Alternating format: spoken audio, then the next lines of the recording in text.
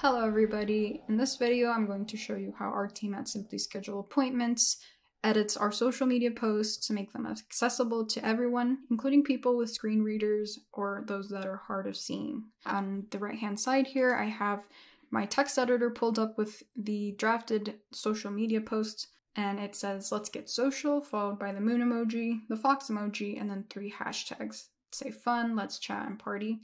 And then here I have a link to our help center, and I want to link people directly to this section here. So I'm going to walk you through our checklist on how to make sure we're making these accessible for everybody. So to get started, I'm going to begin with the message, let's get social. As you can see here, I have a custom font applied to it, and I used this website called lingojam.com to generate this custom font. As you can see here, they can get pretty wild, like this one right here. And the problem with these is that they can be very hard to read for people hard of seeing. And then not only that, people with screen readers will have a very difficult time reading messages like this one. So this one is reversed. We try to avoid using custom fonts and just using the regular editor. But before I jump into Twitter, let me just draft it down here.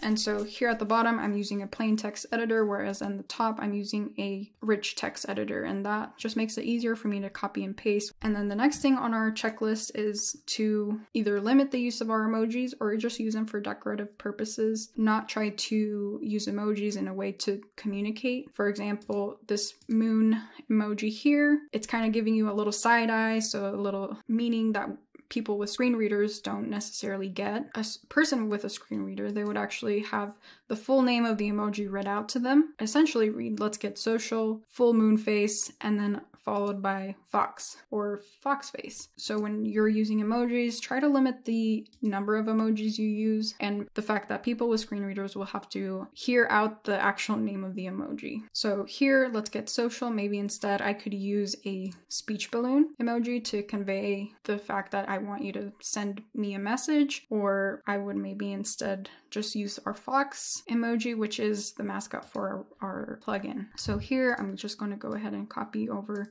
the fox emoji. I'm just going to use this as a decorative piece, and so that looks a little better there. And then the next thing on our checklist would be to limit the use of hashtags and try to put them at the end. We also recommend that you use CamelCase when you need to. Let's just say I want to use let's chat, and then we'll use CamelCase as well. That way somebody with the screen reader will actually read out let's chat instead of LETSCHAT. And using CamelCase hashtags will also help those with dyslexia and other cognitive disabilities. And we only want to limit it to 1, and we want to make sure it's at the end of our message. So here we have let's get social, fox, and then the screen reader will read out let's chat because we are using the CamelCase to distinguish where one word ends and one word begins. Next thing on our to-do list would be to shorten the links when we can.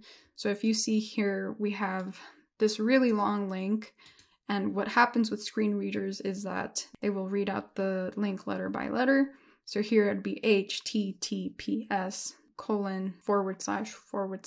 and then read out the rest of the link. And sometimes some websites can get away with this, shorter website domains, but in this case, I've also included this little anchor here, which makes it absurdly long, and I wouldn't want somebody to sit through CONTAC,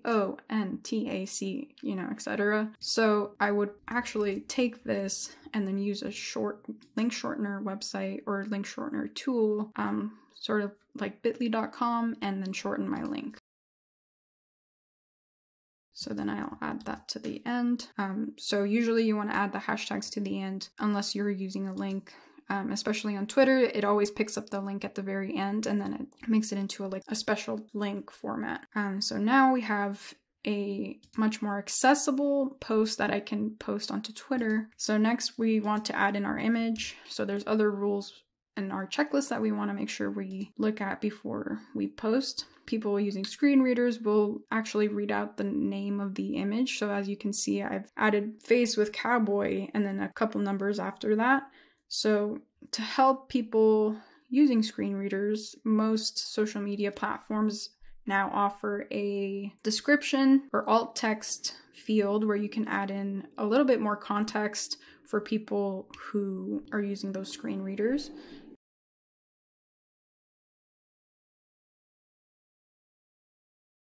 So a little bit more context, and I'm adding a little bit more meaning to it to kind of describe what I want to convey with this image that I'm posting, as opposed to just saying cowboy face hat or whatever my image was called. If the social media editor or whatever platform you're posting to doesn't have this alt text feature, which I know Twitter didn't have for a while up until very recently, you can also add in a little bit more context in the tweet itself or in the text field itself. So something like this, adding a little description and referencing the image that you're including in the post will help people with screen readers as well. And that is about it. I hope this checklist was helpful, and let us know if you have any other ways you make your posts accessible in the comments below, or if you think we missed anything. Thanks.